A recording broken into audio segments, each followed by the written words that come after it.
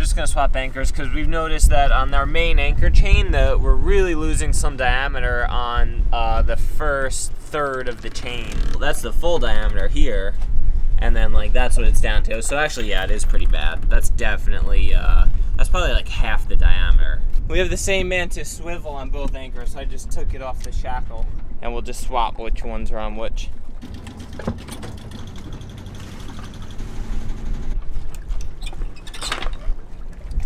So I just cut off the bad part of the chain. That's gonna be this part we're gonna get rid of. We'll dispose of it on shore somewhere. This is something I've been real curious about. So we put this Mantus swivel on about a year ago.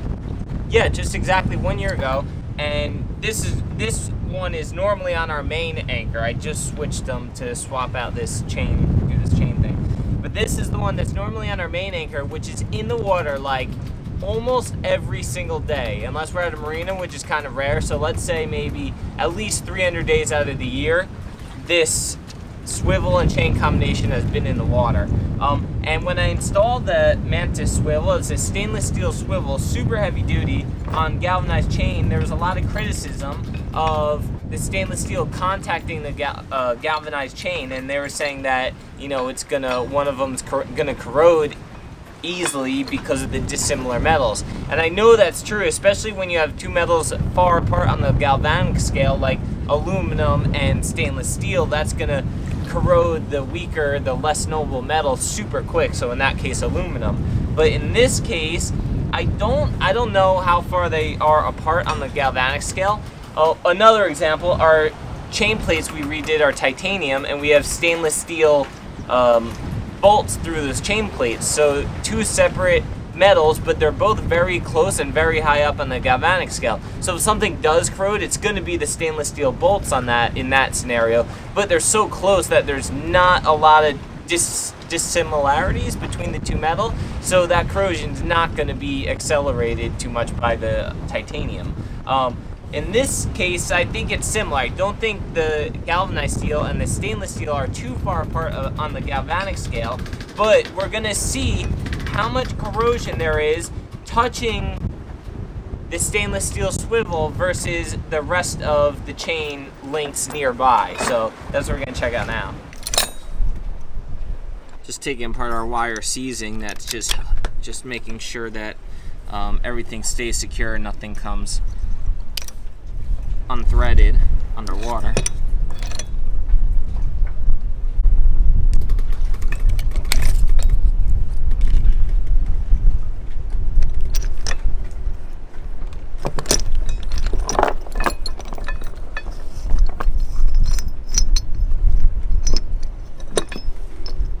So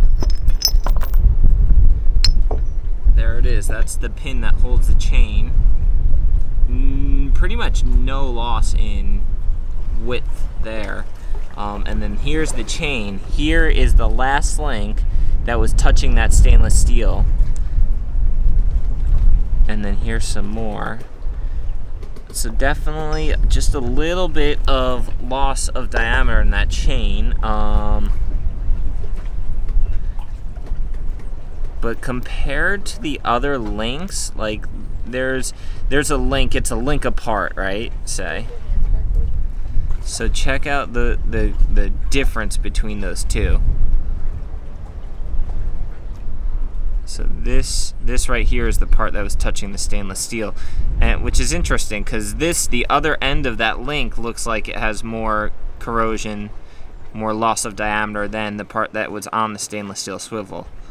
And then it really doesn't look any more significant than the next second link up, or let's look at another link that's a bit more up. A little bit more diameter loss than this link that's a few up. But to be perfectly honest, the limiting factor of this chain wasn't even those links that are constantly underwater. It was the other links that are kind of always towards the top surface of the water, maybe coming in and out of the water or things like that, maybe 50, 60, 70 feet up. And that you can see, like, for example, so here's the worst of our chain here. This is probably at right around the 50, 60 foot mark, and you could see quite a bit loss of diameter. And then that compared to the link that was touching the stainless steel swivel, just no comparison. It's night and day. And that is the limiting factor of this chain. It's these links up here. So in my mind, the galvanized chain touching the stainless steel swivel is no factor. Like this other part of the chain is more of a limiting factor than that. Pretty interesting. Look at this one. This one's terrible. Look at that link. And then look, this is the side that was touching the stainless steel. Crazy, huh?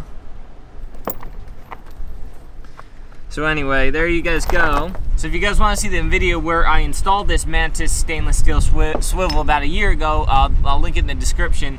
And that's where I got a ton of criticism about the stainless steel touching the galvanized. But in my mind, it's not an issue. I'm no expert at all. This is just our personal experience, and this is for 1 year on this swivel and chain. The chain was about a year old when I put the Mantus swivel on it, so I don't know if that's a factor. Maybe it is, maybe it's not. And yeah, I'm no chemist or anything either, so let me know what you guys think in the comments below, and yeah, check out Tula's Tech Talk. So let's check out the rest of this condition of the Mantus swivel after 1 year of pretty much constantly being in the water. So the swivel still turns perfectly fine. This is the, what's it called, Teflon tape that they tell you to put on it. You guys saw when I took off the stainless wire seizing, that was all in good condition. And that's sacrificial anyway, that stuff. About probably every year you should replace that anyway. If anyone on Tula Tech Talk comments on my dirty hands, you don't belong here. So pretty much just looking for any loss in like original material, and then I guess checking on the threads, looking for rust, especially looking for cracks. Well, let's look at the inside of this sucker for now. There's like these big thick threads that are in here. I mean, they're still fine. I still see original like machining marks in here and stuff like that. The outside looks fine. Everything looks fine in here. Just some slight rust here and there, but no loss of material from that rust or anything.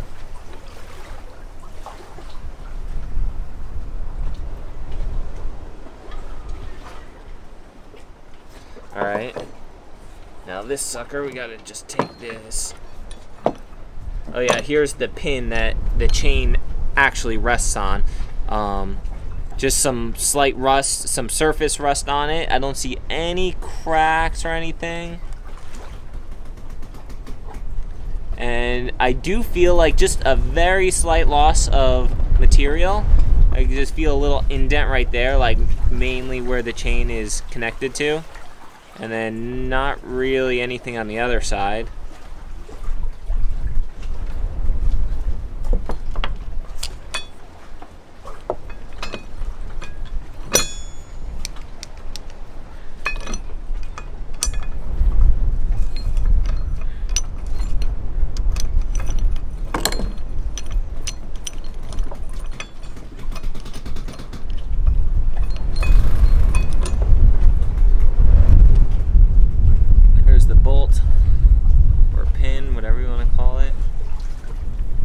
Teflon tape, they said, I think you're supposed to use it on this pin as well, just because it's stainless steel. Yeah, just dirty. I don't even really see any rust on it. Threads are still fine, no cracks. Looks perfectly fine to me. Now let's take apart this sucker. Well, let's look at the shackle here real quick.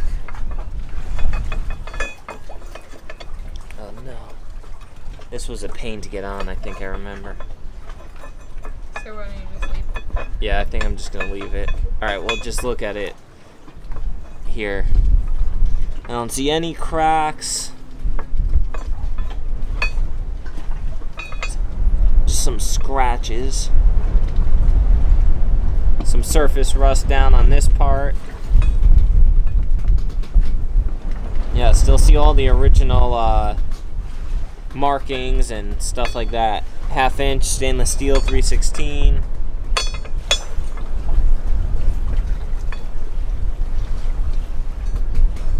Alright, let's take apart this swivel.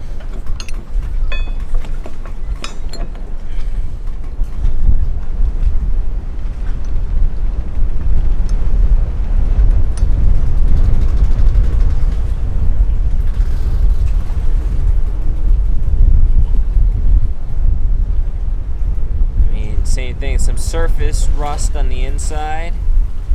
Don't see any cracking. No real loss of material anywhere in here. That's the main swivel section.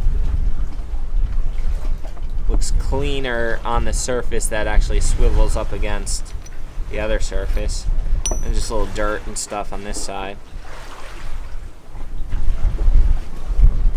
No cracks or anything where the pin goes through that holds the chain. A little slight loss of material here, just like in one of the corners here. Just maybe from rubbing back and forth on the chain or something like that. A little bit there and there, but I don't know, nothing to worry about. That's really it on that piece. This piece, I see some surface rust. Like just little spots though, here and there.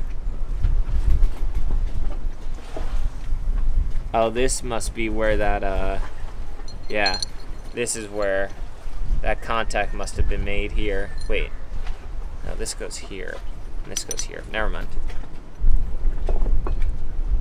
Anyway, yeah, just a little bit of worn down section right here, probably just from this part, the shackle right there. Just a little dimple or dip in the material. Same thing right here, just a little tiny dimple right there on the outside.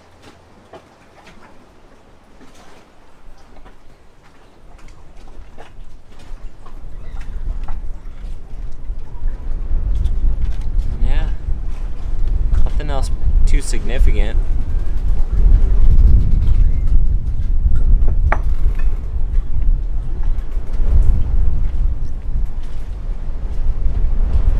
Same thing on this, nothing too significant. I don't even see any markings on this side. No dimples or anything there. Wow, no cracks whatsoever. Interesting. So there you go. I mean, I hope that solves some curiosity of what a stainless steel Mantus anchor swivel looked like after being constantly used for a year. I just switched this swivel from our main anchor to our spare anchor because we had to switch out the chain on those two anchors, but this is the one that's been in the water for a full year and pretty interesting. Nothing to concern me whatsoever. I'm just gonna put some more Teflon tape and screw everything back together and yeah, use it for another year at least. Hope that helps solve some of your guys' curiosity, and yeah, make sure you subscribe below and we'll see you next time.